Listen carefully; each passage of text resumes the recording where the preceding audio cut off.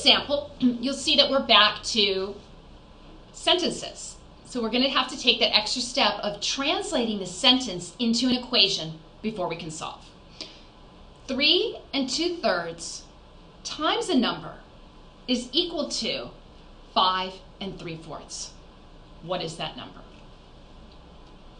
First, I'm going to assign the variable, and it says a number. So I do have a variable, and I'm going to call it x. Let x equal a number. I've assigned the variable. I've got to then write the equation, and then I'm going to solve the equation. Okay, so 3 2/3 times a number is equal to. It tells me right here that this left side of the sentence is equal to the right side of the sentence. Now that I've found my equal sign, I'm going to start with the left side of the equation.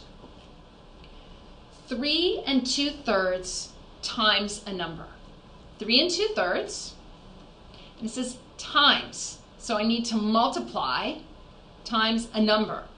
And we said that the number is going to be represented by x. So 3 2/3 x is equals 5 3/4. Before I go on to solve an equation, I always go back and double check. 3 2/3 times the number, so times x, is equal to. So equals 5 3/4.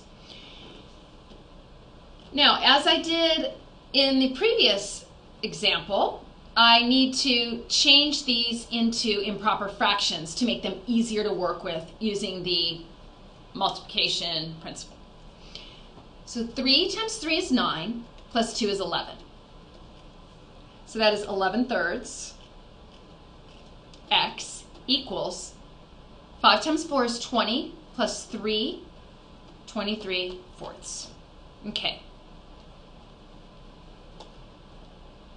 I'm going to multiply by the inverse, or the reciprocal, which is 3/11. So if I have